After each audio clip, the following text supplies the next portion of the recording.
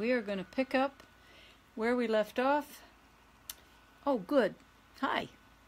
This is part 2, and I got a little bit, I got kind of humbled when I realized how could I have the audacity to think that I could possibly, can you see okay? There's Martha Washington, by the way. George is taking a break. I guess he's attending to businesses of state today. Anyway, I thought you might like to see his wife. Yes, today I would like to talk about a little bit more about leading. And it's just a word. It's just a word, leading. But you can go all over the world and see that people lead horses without lead ropes. They'll just lock on. Let me see if you can see here. Okay. I'm sorry that the way this laptop is and to use my notes, you're not going to see me. You see part of me. That's enough. To really do this properly, I want to be able to really have access to what I've written here and the questions that all of you have put up. They're really important to me. But I think before we begin with all of the, well, I won't say the drama or the crises, but let's face it, there's something about trailer loading that becomes emotional for many people, and this is understandable. But really, the problem with it is that when you're loading a horse that isn't interested in listening to you, it's really just holding up the mirror in a very unpleasant way about all the little pieces that go into trailer loading that are missing. Because if they were in place, it would work. Okay, this is really the point. And what I would like to say is that, you know, if you can lead a horse from both sides, to be sure it doesn't mean drag him from both sides. And to be sure it doesn't mean that your arm is the lead rope. It doesn't mean that when you're leading you're confronting. It doesn't mean that when you're leading you're wondering if he's still there and have to turn around and look because for some reason you need to do it. I don't know why you need to do it, but if you need to do it, you're really not leading. We have to be clear about this, okay? Hi, everybody. I see you're from all over the place. Isn't that nice? I hope we all are going to learn something together about this and be able to help other people when they get in trouble, you know? That's what Bill meant when he said good horsemanship is handed down from one friend to another. I buy a lottery ticket every week, I'll have you know. Just missed that $480 million that passed by on Sunday. Darn it all. I don't see the need to charge for this information. I have a lot of people ask me if I've lost my mind or if I've just inherited some money. No, neither one. I think my mind is doing fine, and no, I haven't inherited any money. I just know that from one of the reasons I didn't start on time yesterday, well, partly because all these questions came blowing in and spur of the moment, but, you know, I got very worked up and very emotional about it because what I realize is that many of you don't have help and you don't really know how to load a horse, and you're willing to say so and willing to ask for help. That's very touching to me. It's very moving. And so what am I going to do? Sit over here with all this in my head and say, oh, well, tough luck for you. I had to learn it the hard way. You do too. No, that's not nice. You're still going to learn it the hard way, even if I tell you everything I've ever figured out, because there's how many horses in the world and how many people. None of these events will ever be duplicated exactly the same way. But after this many years of loading horses, and I must say I probably have loaded, it doesn't matter how many, just I can't count them, that's for sure. Thousands. Really. I'm sure of it. But anyhow, that still doesn't give me your experience or your horse. It doesn't give me your point of view, your trailer, or your perspective. So what I'm going to endeavor to do is to discuss the importance of leading a horse from both sides. And by that, I don't mean pulling him up over the top of you. I don't mean having a whip between you and his front legs so that you can smash him from not coming up on you after he's been taught and rewarded for crowding. I don't mean, as I said before, jeopardizing your, what do you call this one? Come on, there's a word. I know shoulder, but there's a, there's a joint anyway that it's when you really tear your shoulder off. It's like pulling out a drumstick on a chicken, when something you hang on to just sucks your shoulder right out of your body. I've seen that happen to people, and boy, that's a bad one. Anyway, if you're not using a lead rope and thinking that holding 1,000 pounds by the head is a plan, well, better have a perfect day. That's all I can tell you. So then we're going to talk about today leading from both sides, and I do mean leading, letting the horse follow, understanding that every time you turn around to check on him, it does cause him either to keep coming and bump into you and get in trouble, or it requires that he stop and slow down and then be pulled forward for being polite enough not to run you over. These are things we must really look at in our choices of how and when to move our own feet. I really feel strongly about this, that you don't be too quick to blame a horse without considering your behavior from his point of view, because if it's just you and the horse, the thing that he has to take into consideration before he has a response of any kind is, what does he think you mean? Second, after he has an idea, does he care? You can set it up so he doesn't care very, very easily, and we don't want that. We want a real partner that is really trying to understand and reaching for the meaning in your actions, you know. This is very important, and that's no different than when you have a family or you're getting to know somebody in business or anywhere else, or if you're just taking a plane ride or going to the grocery store. It's important to think before you speak. Think before you act. Think before you make a response where you have lots of doubt. Take a few moments extra. What the hell's that? Something coming around in here. Anyway, so there are ways to lead a horse up a ramp. There are ways to lead a horse, for better or for worse, into a step-up trailer. This thing. Sometimes this doesn't work out too well. Hang on. So we have the width of your trailer. The standard width in the States is 7 feet wide or 8 feet wide, depending on if you have your wheel wells of your trailer inside or outside of the exterior walls. But either way, it's usually wide enough for 2 horses. It can be very helpful to move a center divider to one side or the other. And if you've got a young horse that you're training, try to start to think about his future and make sure that you teach him to lead on both sides and load in both sides of the trailer if you have a 2-horse straight ahead. Now, when it comes to getting a horse up in there, and whether you're leading up on a step up or you're asking him to follow you up a ramp, it can often be extremely important to be flexible and understand that in the middle of leading, you may need to send him. You may need to adjust and step out of his way or accommodate some other variable. Could be the weather, could be bad footing, could be snowing, raining. You could have had to park on a hill. The ramp could be imbalanced. There are many, many things. You might have just been loading, had a trip and gotten out someplace and have a flat tire and have to unload. That's certainly happened to me. It's not very much fun either. But many of these larger trailers, slant load trailers and gooseneck trailers actually do not have the ability to lower a ramp down.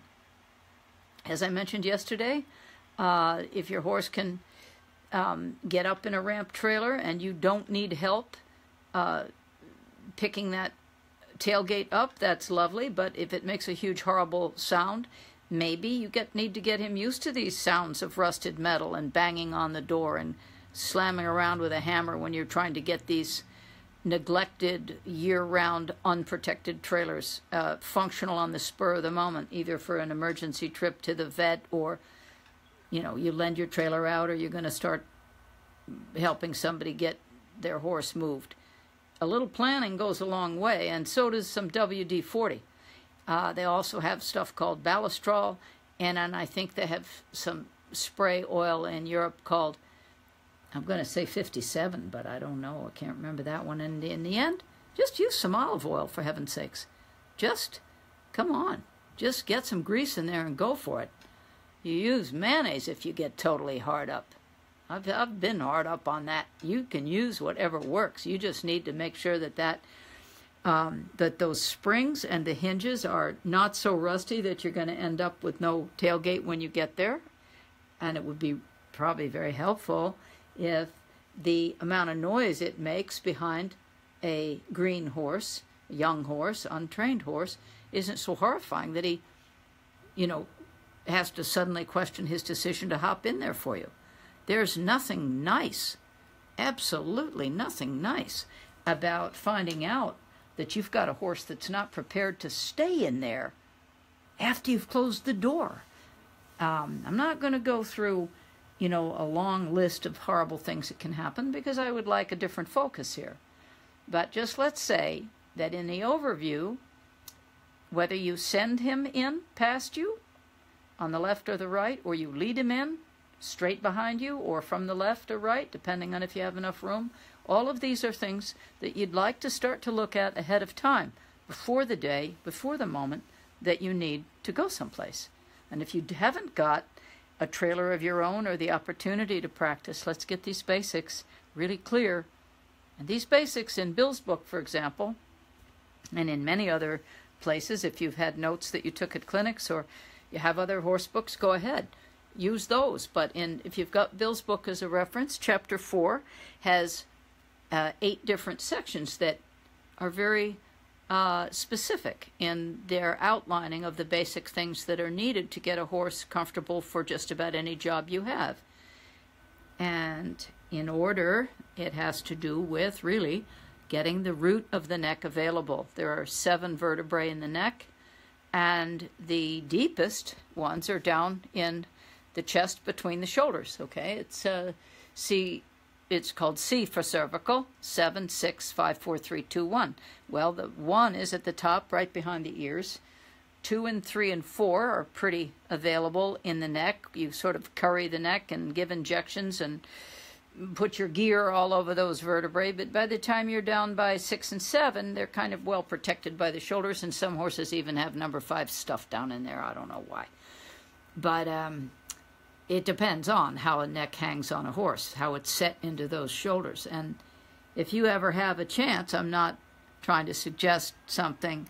I'm not trying to suggest that you, I don't want to gross anybody out, but if you've got any access to a bone pile at a ranch, you can get a long way just by looking at how a goat or a cow is set up. You just pull those bones apart and have a look, and better off if you have a horse there. That's how I started thinking about these things in more depth and in more detail, because really when you realize that the opening of the where all of your food and your the horse's breathing apparatus and his access to nutrition takes place right at the front of right in the sternum, the front of the rib cage, both of his airways and his esophagus, his digestive process, and all that food channel there goes all the way down in there, and his neck bone attaches right there. So from there you go one set of pipes into the lungs, one set of pipes into the stomach, and they're not really that different than we are. In many ways they're not, actually. But look, I'm no vet, and I'm not getting too much into all this. All I can say is the day you don't control that neck is the day you don't control that hips, unless he gives you some sort of honorary access, or unless you're willing to just muscle through and, just have the experience of, it's awful. It's like trying to get a railroad tie to do something. Just don't have yourself set up to think that muscling yourself through life with a horse that's too stiff to move his neck is any kind of plan, because you may wish you hadn't by the time you're riding fast in the wrong direction. That's just it. So let's talk now about something else. I don't know how I get on these subjects where it goes wrong. I think I've seen some of these things and also done them. That's the point, see? Now, once you've got your horse in there, the big question that many trainers and many clinicians, lots of sort of popular shows on TV have always talked about, get him in, get him out. Well, that's okay. He's going to have to come out, and it's really good if you don't have the opportunity to let him be around these trailers when he's young, or see other horses go in successfully, or follow his mother in when he's little. If you don't have these types of opportunities, it sure is a good idea to set up a vehicle. Maybe you can have two sections of a fence, and the back of the trailer open with the gate tied open in the middle if you have a stock trailer, slant load trailer. You can even do it with a 2-horse trailer. But I would take the center bar out, not leave anything up there for him to get stuck on or hang up his legs and neck in the front. Just the idea that he could be comfortable in confinement, and you're not just going to be hoping on a one-shot good luck prospect, slap the door, hurry up, motor's running, throw some carrots in there, go. No, I've seen that. I'll never forget seeing one lady. I've never saw anything like it in my life. She had a 2-horse trailer. She came in Last Resort Equestrian Center in Fort Collins with that trailer on 2 wheels and an Arab stud in the back. Now, I kid you not, it looked to me like that thing was going to flip right off the back of her Jeep. And I wasn't maybe as nice as I should have been. But I was upset to see that. And that horse was plenty upset. And can't remember her name, but I sure can see her. Wouldn't tell you the name anyway, that'd be rude. But that horse was so strung out. And every day it happened like that. Every day I'd try to gently tell her. A couple days, third day, she kept coming in like that. I about lost it. But anyway, amazingly enough, that horse kept getting in for her. But the coming out got worse and worse because he became more desperate. So we don't want bad driving. We'll talk about driving on Thursday. I'm going to do these sessions until I have to go to Montana on Thursday. So it's just important to have some empathy and some politeness, and also to protect your investment. I mean, you flip your trailer over or get your horse stepped on upside down underneath the other horse, that's going to start costing money. And also it's avoidable, so that's really the point. If we're going to think about how to get the horse out, I would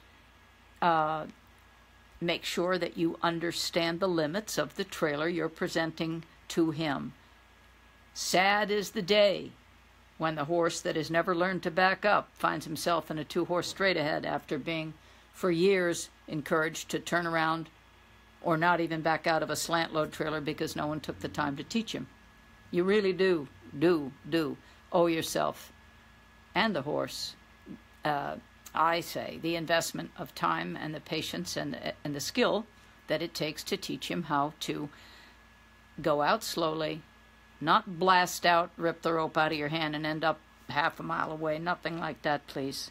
See it enough anyway, even when you try not to. But this is super important to be careful that as they start out or as they get in, that you are not involved in the push-pull, tug-of-war, impatient, or personal, crowding and nervous, breath-holding tension that makes them hate the experience and really consider not coming in again. I don't want you to put yourself through that. I don't want you to put your horse through that, or anyone else's horse. It is, for some reason, such an emotional thing that people get through, and I think it could be part of it, is that if you're not really comfortable driving in a trailer or bringing your horse around, or you've heard and seen the way other people force their horses in or lose their horses in public at the fairgrounds when they blow out with a lead rope or a chain attached to them. I mean, there are just probably more things that go wrong in this little assignment. Let's get the horse down the road in a closed box on wheels. I'm sure they had their wrecks at the freight yards when they were shipping war horses, 40 to a box. And I'm sure they have the problem, when they're taking them to slaughterhouses in those great big semis. But the incidence of real damage and real trauma is no less at the back of a nice fancy trailer with a nice destination and an expensive horse and a loving owner. Sometimes people just lose it and they forget that. allowing the horse to look around, and that's the main thing.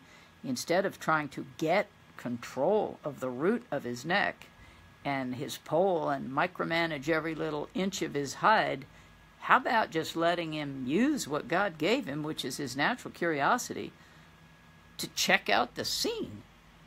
You know, hey, what's this? What's that? What I see up there? What about that hay pile up in the front? Do you mind moving over so I can get up in there and have a look? Now, see, you could do that.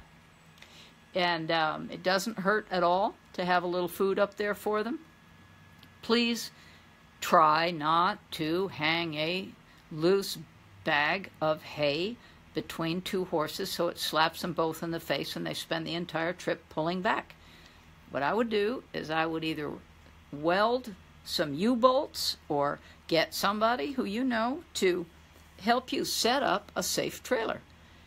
Now, I don't think I'm not thinking about this. I am. I'm getting to my notes here in a minute, and I have to be quick. Now, I told you I'd leave this to an hour. I think we started at about 5 or 6 after 3. So I've got a little over half an hour now, about 40 minutes. And I'm going to just tell you, parenthetically here, that I have lots and lots and lots of trailer loading footage, some of it good, some of it not so fun. And I also have some stories I'm going to tell you before this is all said and done about mistakes I've made and people that I've helped that really gotten a fix. But those things are less important than the very basic concept that a horse has curiosity in whatever you can show him. What he can't control is your relationship with a wristwatch, your relationship with the idea of time. So this is why, if you can borrow a trailer, it's good to let them explore these things on their own, and it's good to let them see that you are not upset. Read a book. Have your lunch on the tailgate. Get the ramp down and let them come up and pass you by and go eat some hay and back out and go on their own if you have the good fortune to set it up that you either have a long enough rope to hold them on, or you can just park a trailer in a truck in the paddock or in the yard. You can have two panels that are, as I said before, you got 2 panels that go up flush on either side of the back of your trailer. You can do that as well. And just let them have at it. Anna Kayla Karmasi out there in Pen Grove, California. There's a girl who knows how to load warm bloods and teach them. And to be honest with you, most of the people that I've worked with are pretty darn good at loading. How you get good? You see people do it in a way that makes it look like you wish that were your horse. And I've gotten some good instruction in my life and some not so useful things I've learned, and I found out right away what fits most horses is what fits most horses. It's not ever a bad idea to have a couple of backup plans in your toolbox, but to just start thumping and threatening and getting on the phone and calling people to load the back end of the horse while you're holding the front feet in there, there's certainly better ways to do it than that, because this series of hour-long, you can hold me to that, these series of hour-long discussions is going to be really geared toward the person who is loading alone. That would be me. 99% of the time. In fact, I'd rather load alone, thank you. There is a time if you have, especially if you're dealing with a horse that has had a lot of bad experiences, it can be very helpful to have somebody put a well-placed pebble on the back end of a horse's butt right at the point where he's ready either to pull you out there like Mary Poppins and send you flying, or jump in there and flatten you. There's those 2 options, you know. Some of these horses, once they're just right on that raw edge of livening up, they don't know whether to jump back with all of their might or jump into that trailer and fully commit. You better be out of the way, I can tell you that. There's another problem that happens with people who are loading with their cowboy hats, and you want to duck down under that chest bar in those 2-horse trailers after you've spent all morning getting that horse to follow you in. You flip your hat off right in his nose. That'd be avoidable. You know, you just got to think how you, don't worry about how you look without your cowboy hat, because the horse would sure rather see your head than that hat come flying off in his face.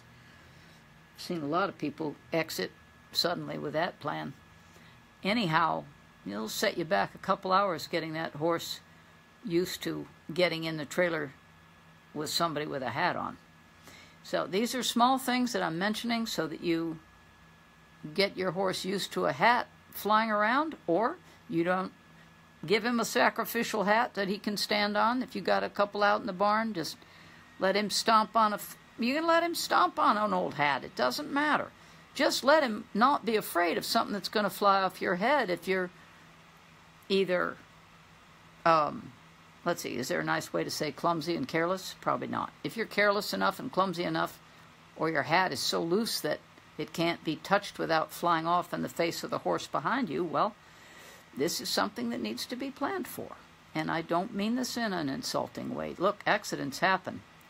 The worst thing is losing a horse that's afraid of a dragging lead rope in a public place. That is a dangerous thing. It's a hell of a lot of liability. It's really good to avoid that one. So, when we're talking now about how he's going to exit the trailer, whether it is that he turns around or he backs out, we'll talk about backing also in a minute, but backing was also very well covered, I think, in September and October. But I'll address that here in a few minutes as well. Let's not think about whether he turns around or backs out until we talk about how he stands in there. Because there's a real disservice that you do when you go in and out and in and out and front feet up and back out and front feet up and back out. I've seen quite a bit of that. And not just recently, but all the whole time. Bring him in, bring him out. Well, that becomes the training. If you never let him dwell in there, he's got his idea that rather than wait for you to ask him out, 10, 20, 30, 40, 50, 60, 70 times in a session. And don't think people don't do it. They do. They really, really do. The opportunity to support that horse is built in with your ability to breathe, stay cool, discipline yourself not to correct a horse as he's making a try. Don't start micromanaging these things as they are exploring. If he has to leap in, don't shove him out and tell him he was wrong and get all upset with him and tell him he has to walk in like a gentleman, because the fact he came in is the point. So if he hasn't learned how to come in and take a step in before you get upset with him, you better find out if he's got sciatic pain. Better find out if the angles on his back feet are right. I'm serious now. A lot of horses can't even stand up in a trailer because their back feet hurt so much. Not only the back feet, you got the coffin bones going right down through the sole of the foot, but worse than that, you got the pelvis offset and at the wrong angle. They have to suddenly, for the first time, stand squared up when the whole rest of the time their life is lived on with their... where's my... oh, here it is. Here, I can show you right here. Just a minute. I got a nice little example right here. Remember him from the other day? There's the right hind. Here's the left hind. Now, this little horse is doing something different right now. He's scratching his hock. But look, you look around your barnyard, you'll see a lot of these horses hang out in their stalls with this right hip. I don't know which the direction is for you, but anyway, this is the right hip on him. And they will stand like this, and then they get in that two-horse trailer, and the next thing you know, their back is killing them. And they've got shooting pains. You've got a lot of these horses with their feet wrong and with handling too much at the head and discipline for crowding and discipline for being up in your face after they've been actually rewarded well for being there. Hand-fed, pet, brought up on the cross ties, all of this stuff gets them very confused. So they learn how to drop a hip back to stay stable on two heavy front legs while all sorts of things are done to them. Why do I mention this? It's not a digression. It's not a diversion. Because when you put a butt bar up behind a horse that is just sausaged in there, just like a 10 pounds of sausage in a 5-pound casing. Try loading these warm bloods in these trailers and these draft horses in these two-horse trailers. I've had them so stuffed in there you can't believe it sometimes. And you just, God, you just pray You just pray it works out.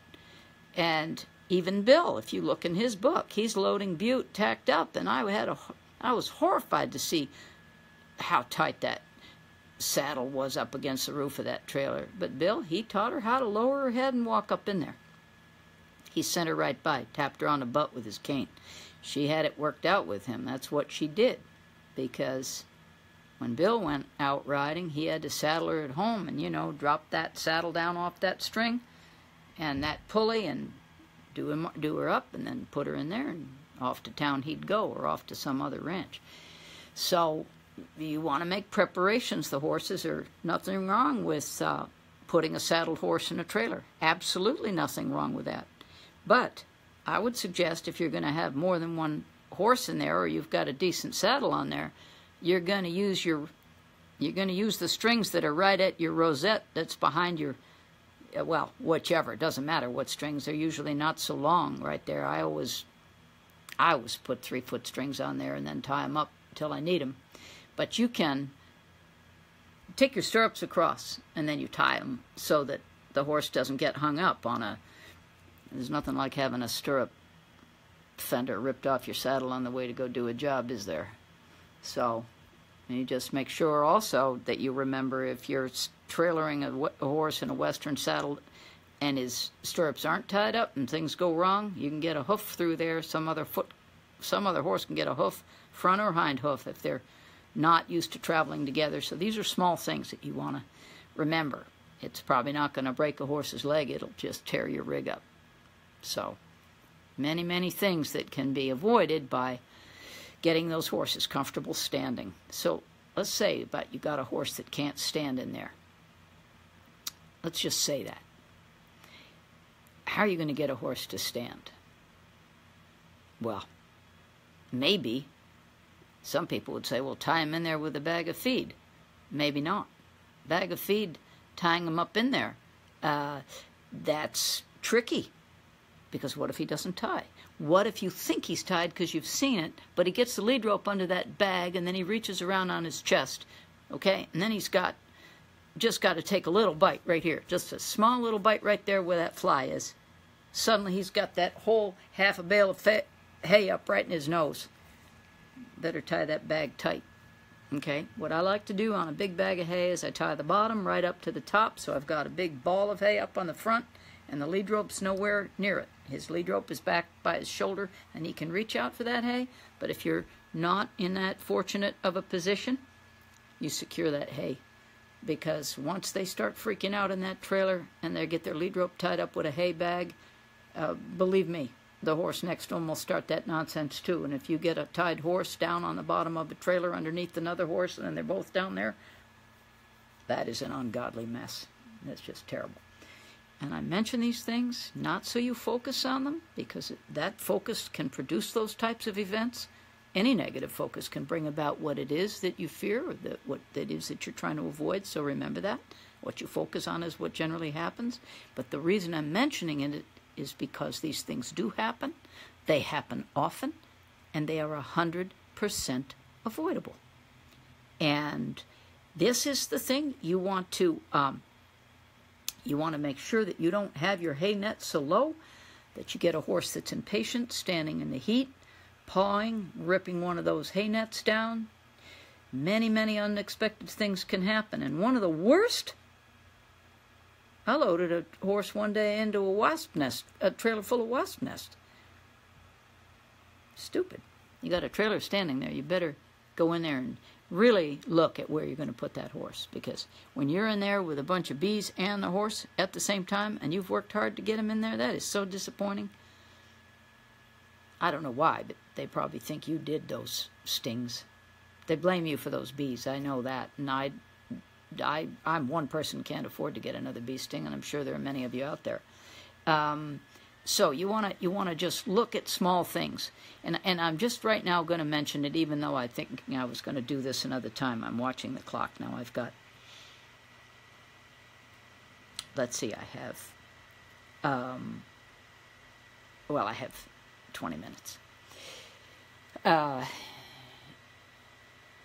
In your trailer check, okay, I'm I don't know if you're taking notes or whether you're going to go back through all this. I sort of sad that I have so much on my mind because it might be hard to find these things later. But if you have a pen and paper, I'll give you a second and just tell you the things that I really think are important to watch for. And this is, I'm just going to go through it no matter what kind of trailer you have. You'll know the trailers I'm talking about.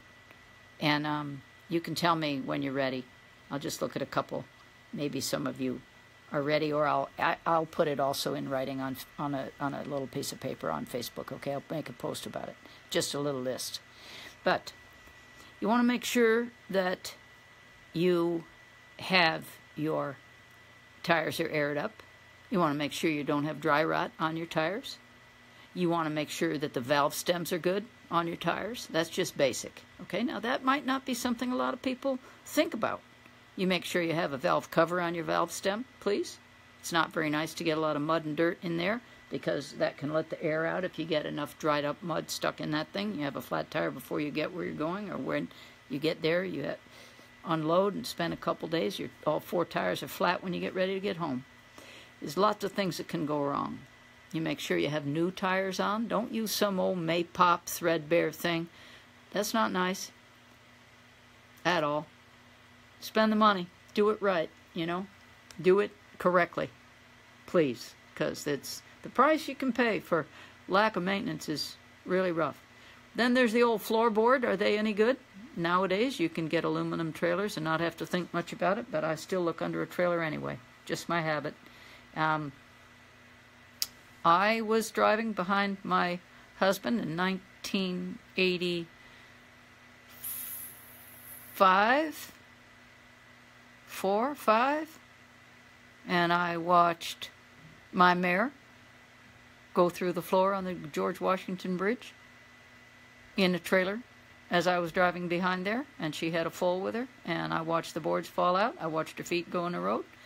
We were on the GW Bridge between New Jersey and Manhattan, coming up from a huge place that I kept them out in hundreds of acres when I used to work down in one of those big cities down there, out in rural Maryland. I had a lovely place for them. We were driving up from there, and I watched my mares go through the floor about 8 o'clock one night. Tear her shoes off. It took me 27 miles to get my husband pulled over on a 2-lane highway up on Route 22. Maybe it was 40 miles later. Some of you will know where that is. That was terrible to see.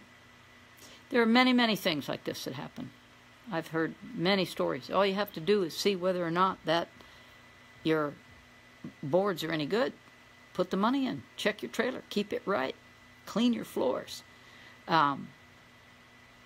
It's really important to be ready. That's all I can say. Be ready.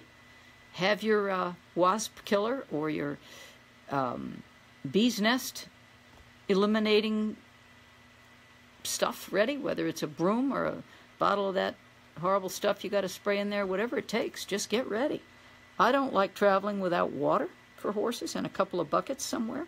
I don't like traveling without a bale of hay. You never know. I don't like traveling without molasses. You can use molasses in water. It's got some sort of salt, sugar, electrolyte type balance in there. I don't know how it works or why, but I know that when you have bad water where you're going, it's good to be able to have your horses drink. These are really, really important things, you guys. A dehydrated horse is a lot more serious than one that won't load. So just remember that. Your accomplishment getting them in there. Now, having said that, can a horse go 3 days without water? Do people do it? Do they trailer horses and not water them? They sure do. Many people do. But my thought is, why push it?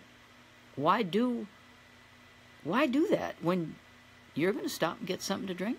You're going to get a coffee. You're going to get your kids some soda and chips and pull it in at the drive-in or have a nice meal on the way home. Is it that hard to water your horses? Sometimes. Sometimes it really is. I can say it. And is it worth it? Yeah, it is.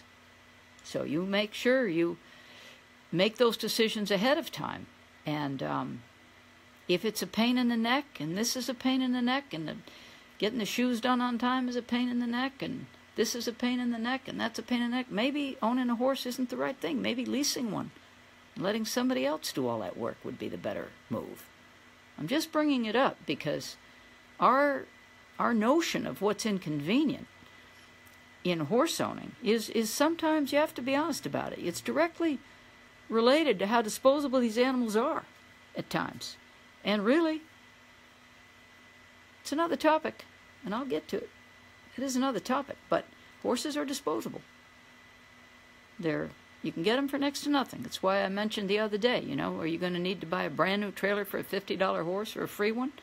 No, but there's never been more horses that were misunderstood by people than there are now. And there's also never been a time when there were more used trailers available. The horse industry is, I wouldn't say it's on the way out, but there's certainly a lot fewer people in it now than there used to be at this level. So go ahead and get yourself a trailer. Learn how to maintain it. Have somebody check your springs. See whether you've got a torsion axle. See whether you can save up and get a torsion axle and do yourself a favor and get some other type of, maybe it's too low. Maybe you need a higher one for the way you are. Maybe it would be nice to have a real big step up so that you didn't have to bottom out in the washes and scare the hell out of your horses. I knew somebody who drove over a bridge and got the whole trailer stuck right in between the back wheels. Got the whole thing settled right down there. It was just like a snug fit, Both rear axles in a 28, 30-foot long gooseneck, slapped right down on that cement bridge, and there it was, just stuck on there. One rear tire hanging in the air, 2 warm bloods in the back. Terrible. Happens. So make a taller trailer if you're going to need to put a city trailer in an off-road environment. It's hard to have to learn some of these things, but you gotta plan ahead. People are used to planning for things like college for their kids and the right kind of clothing for a special event that's in the distant future. The horse could need anything at any moment. And the more you think ahead and the better you prepare this horse to lead and to tie and to stand still, the better it is. So let's talk about standing still with a horse that's hooked onto another horse who doesn't want to leave. Maybe you can just bring a friend with him instead of go the hard line and say he's got to tough it out. Find a horse that he likes on a first ride if he's had bad trailering experiences. Let him stand next to that horse. Feed them for a couple days in there. That's something you can do. There's no harm in reaching creatively toward the unexpressed needs those horses have. They express it right when it's so critical that you don't have the time or the moment or the resources to address it sometimes. Get to know your animal. Just moving them across town, that word just is tricky. Just moving them across town could lead to many things that you wish you had thought about. So let's make sure that on the backing, you make sure that even if you have a big box trailer or a stock trailer, don't ever think that he won't end up in a 2-horse trailer. So the first thing you're going to do is make sure he can back up on the ground when you ask without it being a big conflict. I think to be able to just put your hand on that halter knot and lift his chin up a little bit, take some weight off the forehand, and liven up his legs a little bit. You don't need a whip to do this. You can tap him with your boot on his pastern and say, hey, I need this one. You take the diagonal that's farthest ahead and ask him to shift it back as you lift a little weight off his shoulders. I don't think standing back and clocking him in the face with a snap's going to be the answer to unloading your horse from the trailer, so let's not do it. Let's not do it.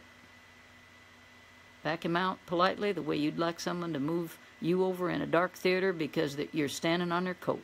You don't need a punch in the nose because somebody has to go and get popcorn. Okay. So let's talk now about knot choices. Before you tie your horse up, let's make sure that you can tie a knot so that when you're ready to tie him, you're not going back to the knot book to wonder what a bowline is. I've had a lot of people tell me about the wonders of these quick release knots. My Lord. By the time you set 1,000 pounds back, in earnest, 1,000 pounds, it really means it, on a knot, it doesn't matter what you call that knot, you're going to need a knife. So carry one, please, sharp one. The horse people that I hang out with and the horse people that I train are well equipped. And I'm not talking about some knife you're going to butter your bread with now. This needs to be something where you can go through a halter. You can go through a lot.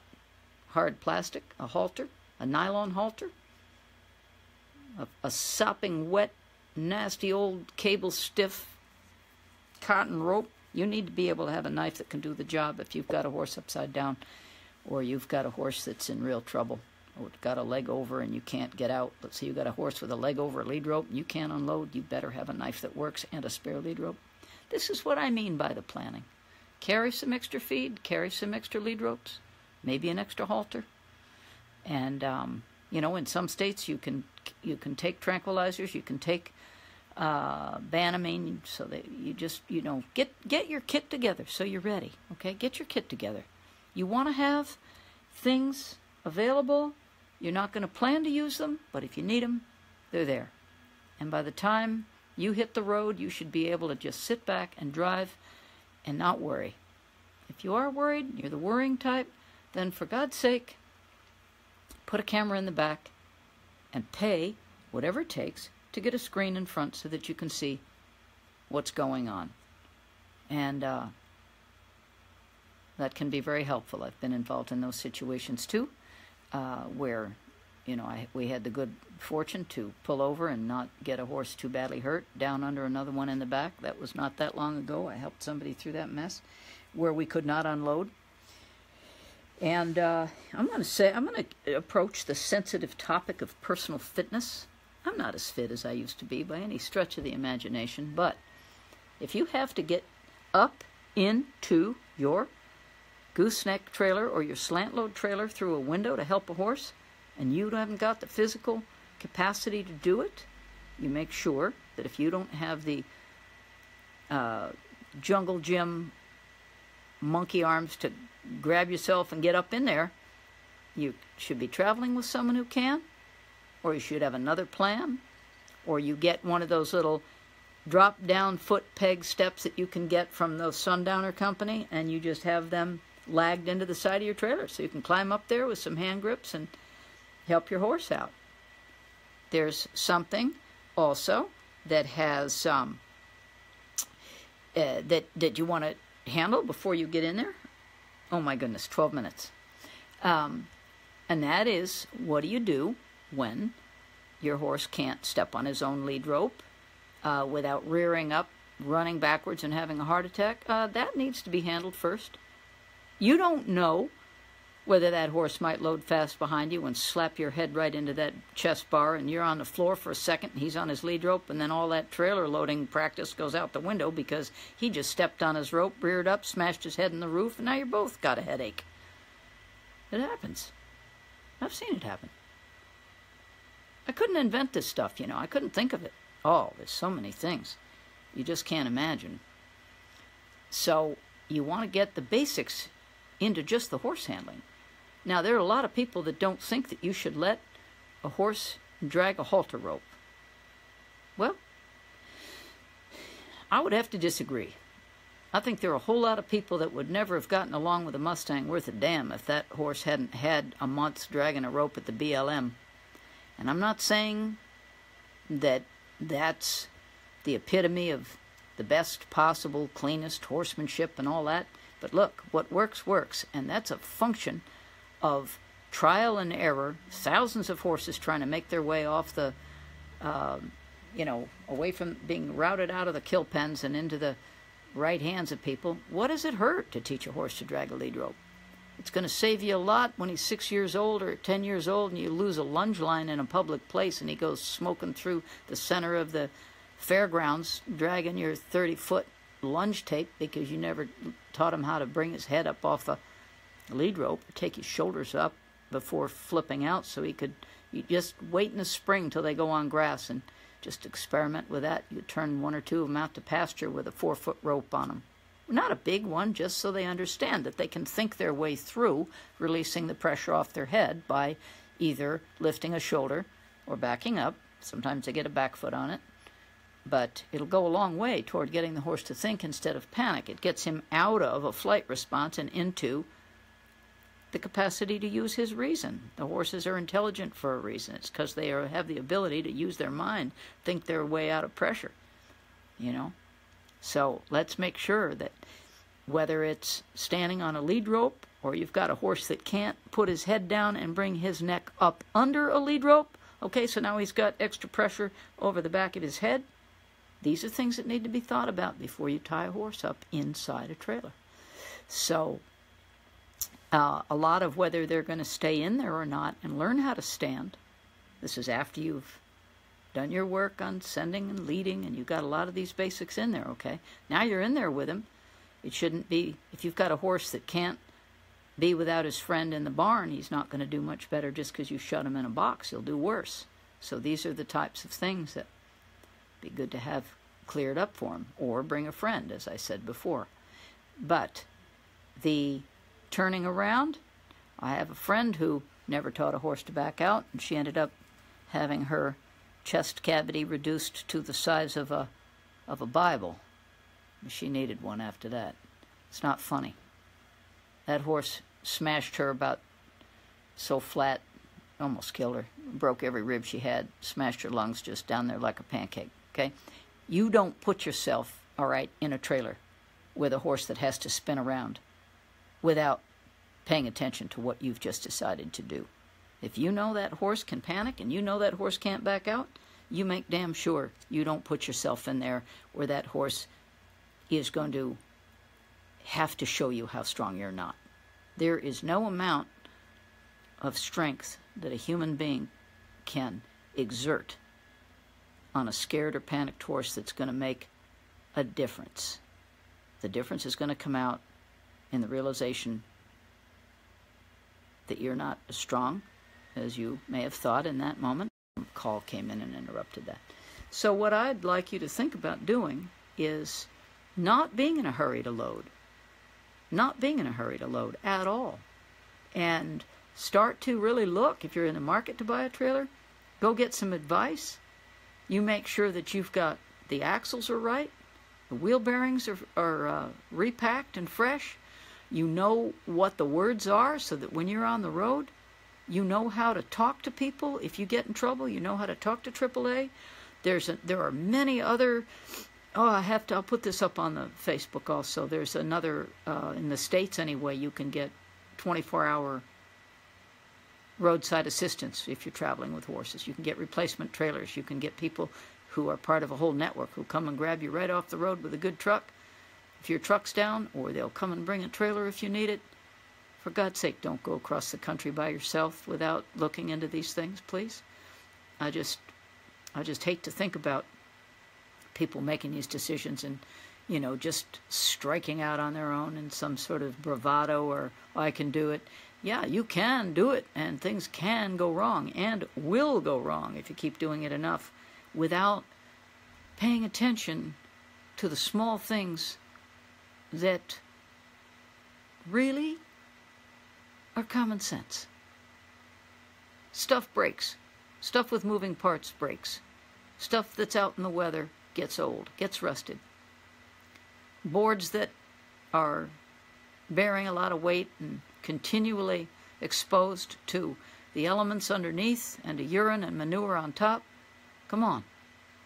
These are important things to think about.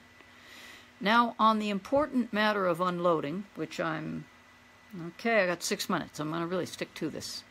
I don't like schedules at all. But I'm going to do it.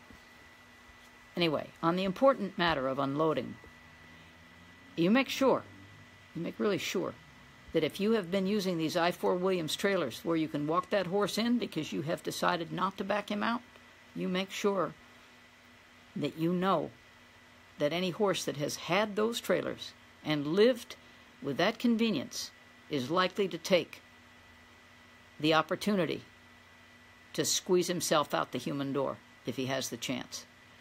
And I'm not going to get into the stories about all that stuff. You can imagine. You put something that doesn't fit where it doesn't belong, it's not a nice experience. And these horses trying to get out the human door, over the chest bar, or out the front two windows, the high windows above the little feeders, little feed station, and some of these older 2-horse trailers, that Hartman trailers and stuff that was popular back in the 50s and 60s. These are dangerous, dangerous events. And the plywood trailers, the single axle trailers with the 3/4-inch plywood walls and the fiberglass tops, and I know that they're popular. I know they've been pulled all over Europe for years with 4-cylinder sedans and no electric brakes. I think that the standards have gotten better, and I think that the cost has gone higher, and I think that the realization that this is absolutely not a corner to be cut has finally gotten through in some of these places where these trailers are used in Europe quite often, and they're over here too. But as light as they are and as convenient they are, they don't hold up well in an accident. They'll flip off the back of a, what do you call it? The ball on the tow bar. So you want to make sure you've got breakaway chains, electric brakes that work. You want to have your brake box in the front. You check that and make sure that you know how it works. It isn't just a matter of stomping on the brakes and putting those horses on the floor. You know, you can be a very good driver and just not even know how a brake box works, and pile your horses right down to the end of their lead ropes and up through the roof. And don't think I'm kidding about that, because these are things that need preparation, okay? And that's one of the things I did in my apprenticeship program, was teach people how to drive a rig. And I took some students from Europe, friends of mine, over and taught them how to drive my rig on I-90, I-80, I-70. We went all over the place. There's no replacement for experience. And if you, friends of mine in Europe, you want to come over here and learn how to drive a rig on the open road, you tell me. I'll show you. You can come out here and practice all you want. That's a sincere offer, because learning the difference in backing a gooseneck versus a bumper pull, handling a 20,000-pound load versus a 3,000-pound load at speed in tight traffic conditions, these are things that are really, really important to think about. Getting your horse broke to traffic, getting your horse broke to all sorts of situations where you might find yourself on the side of the road. Horses that can't tie are tricky to take on a trip, aren't they? So I would like you to think about these things and send me your questions, please. Look, I'm happy to get your questions, but I got a pile more of them on my email today at 5 of 3. Those questions aren't going to get answered properly. So you take your time tonight, write out some questions and thoughts. I'm more than happy to bring it up tomorrow and Wednesday and Thursday, okay? I'm going to hang up now so that you can get on with your evenings or get on with your day. It's a pleasure, and I hope I've brought some useful points up to you. And if I've missed the things that you'd like to know about, I know that there are questions I haven't answered. I still got several of them right here. Some of them I did answer today. Don't worry about overloading me. I can handle it.